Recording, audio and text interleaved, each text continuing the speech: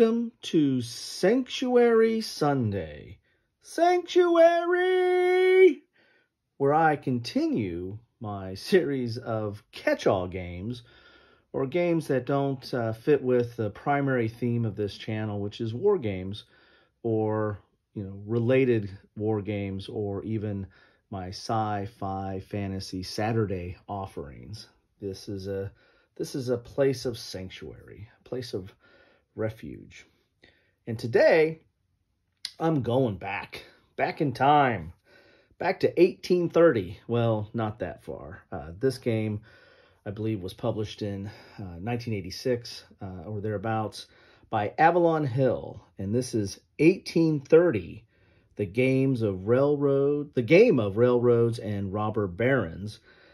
This is part of the 18XX line of games, and is actually kind of the second in this line. The first one was 1829, that was published in 1974, and kind of started off the whole 18XX series or line of games. And I think I'm not an 18XX expert, but I've read some things that that kind of talk about two lines of 18XX. One is the 1829 that was again published in 1974, and then the second line of games is this 1830. Now I'm not sure exactly what delineates the difference between the two lines, but generally 18XX games are tile laying games. You're dealing with railroads.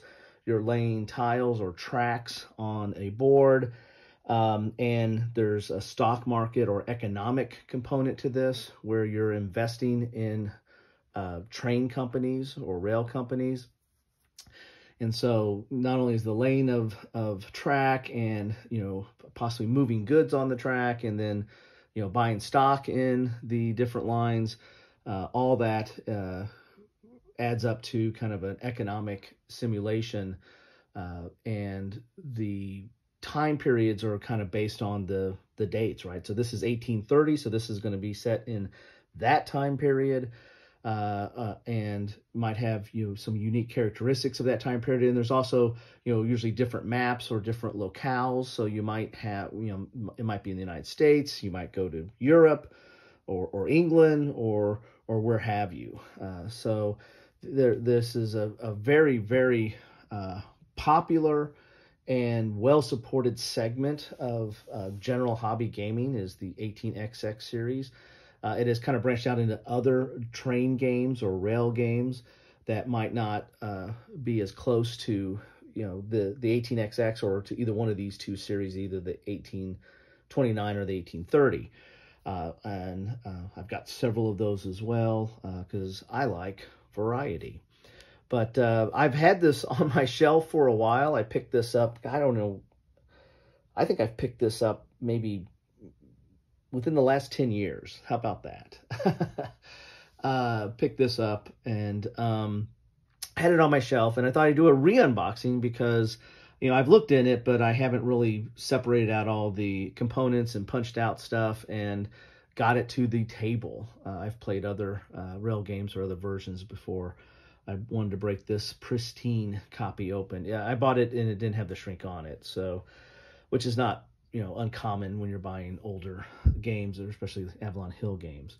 So let's look in the box, and I'll warn you, for the faint of heart, there's some rubber bands in here. This is the way I bought it. I don't know if it came with the paper money. Yes, it has paper money and rubber bands, but yes, it has rubber bands on it. So let's look inside the box here, and it's a typical 1980s Avalon Hill box. Kind of thin, but it's a bookcase game, and I kind of have it set up as a bookcase game.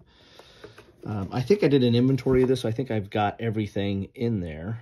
So 1830, a game of railroads and robber barons, and you're looking at a 16-page rule book here, but this has some tables on the back: private companies, railroad corporation assets, trains, and tile replacements. Then you've got some some more tables here on the inside, and then some credits, which are kind of, the game credits and questions and replacement parts. I don't think I could order replacement parts from Avalon Hill anymore. Here's page 14 is a glossary of terms, and then you've got some tile and hexagon examples and some train route examples on here.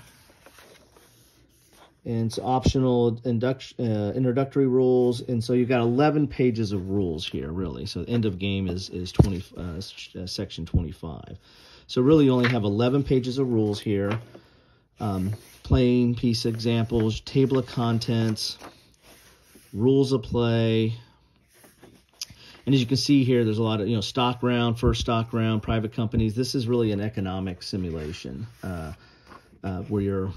but it's dealing with the railroad industry and laying of track and the like. Limit of stock holdings, railroad stock, change of president, selection of new president, railroad operations.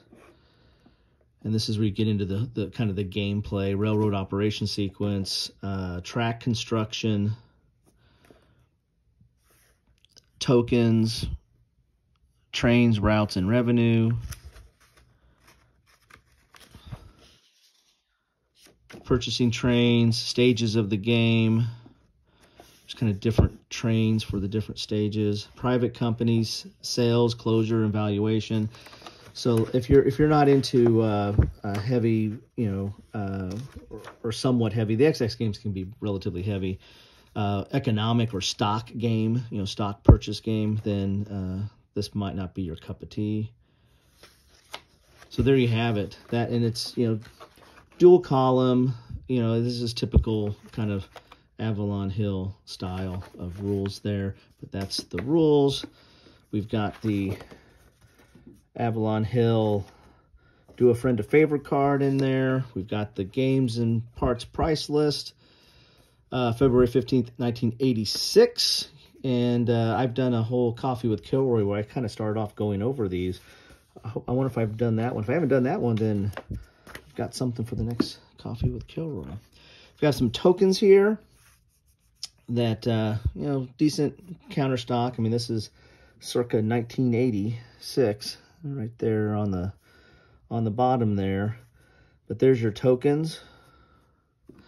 You get these cards. Now this is typical Avalon Hill. You don't they didn't do like printed cards or anything. You had these little perforated things that you had to had to kind of punch out, so to speak.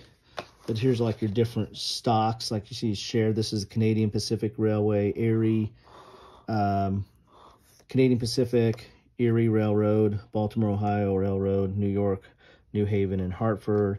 Here's your shares and the percentage. So again, this is all your different shares in these different railroads in here.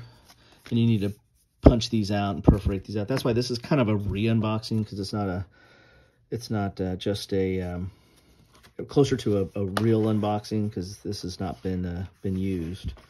Here's some of your trains here. And, games of today have much more attention to quality and detail. I mean, you'll have like counter stock usually for some of the trains, or the stock certificates, or at least thicker paper, and you don't have to perf it out here. So there's some of that. Then here's that paper money. That's rubber band. I know people hate seeing rubber bands, and I do too. I usually go and bag everything. But, I mean, it is paper money. But it's Avalon Hill paper money. I mean, that might be worth something, right? So that's rubber band in there. That's the way I got it. Let's dump this out a little bit here. Let's go and put the board out. So these are, kind of your... these are the holding boxes, I think, and these are perfed too. So you see a little perf there, so you're supposed to separate these. But these are the holding boxes for the different railroads. You've got your tokens and trains and treasury for the different railroads there. because it's really your, a lot of these games are not that you necessarily own one of these railroads, you're just investing in these railroads, and multiple people can invest in them. So there's the, and that, again, that's perfed as well. Here are your rail tokens, or your rail tiles. It's kind of hard to say this is a tile. Look how thin that is. This is just kind of thicker paper, but you need to perf these out as well. You'll need to poke these. You see those little hexagons there? You'll need to poke these out for the before you play the game. You see them all there. And these are like your different connections, and then these might be like switching routes or something on there. So there's your tile tracks. You got A, B, and C there. Then you get your game board, and Avalon Hill was known for its mounted map boards. You see this mounted there, and they actually have the flip over or covered edge of the map board as well. Let's see if we can get some room here. Let's see what this map board looks like. But, I mean, for a game that was from 1986, this looks like it's in relatively good shape. Let's try to get a little bit of a, we got a little bit of a glare there. Let's go up periscope a little bit, see how much we can see of the game board here. I'll move this over a little bit to get it out of the glare. But if you see here, you've got a map. And this looks like it's the Northeast United States. You have some cities here, and then you're going to be playing these tiles, you know, these train routes out, or routes, whatever you want to call it, out of these cities and connecting and connecting up other cities and making routes. And that will increase the value of the train companies, and then you're investing in the train companies. And you see some holding boxes up there for initial offerings. You have the bank pool.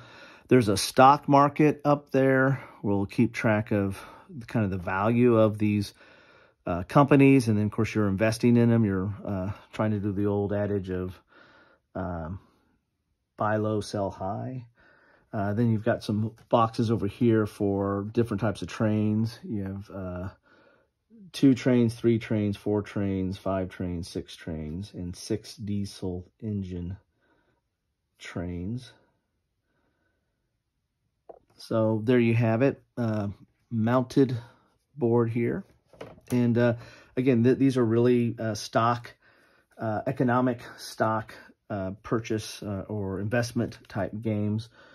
As you can see here, I mean, you know, compared to today's games, you know, whether you're talking about hobby games or even war games for that matter, components are a little, you know, a little fragile, a little skimpy there. Those are really, for something that's the main part of the game as far as putting tiles down, these are really thin, and you have to poke those out. But I've kept them in their original condition. Even the holding boxes for the different companies, you have to, you know, separate those because they're perfed as well here.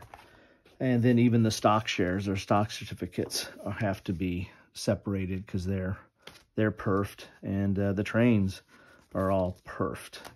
So, but the counters are counters, you know, and it's kind of like a little muted color, but you know, fully functional.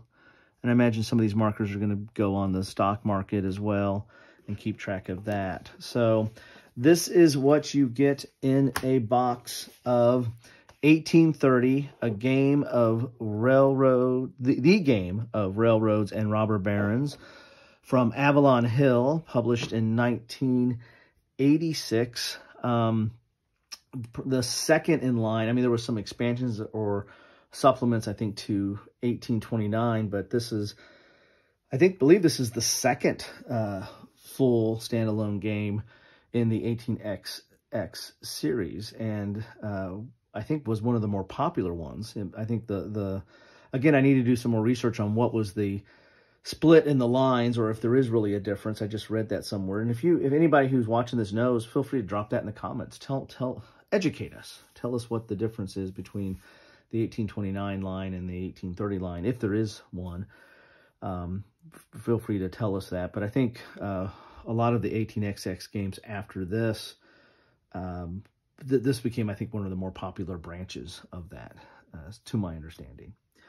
I might go into some other type of 18xx games or just train games in general. It's a portion of the general hobby that I've picked up on over the years. I wasn't a big train person or an 18x person, but I do enjoy the different games, and I do enjoy economic games. And I always found these to present a little bit of a different gameplay and a different perspective than some of your standard games. I mean, this is definitely not your, not your Monopoly, right? Not your grandfather's or your father's Monopoly. So, anyway, that's what I have for you today. I might have some more on Sanctuary Sunday, but I really do appreciate you stopping by and looking at this stuff, or looking at it with me. This was kind of an interesting open. I haven't looked in this since I bought it. And again, that's sometime within the last decade. I've had this on my shelf for quite some time. And maybe I need to get it to the table. Or will I break the value if I start punching out or start perfing those fragile pieces there? I'll take your advice. Let me know in the comments. Anyway, have a good one. Take care.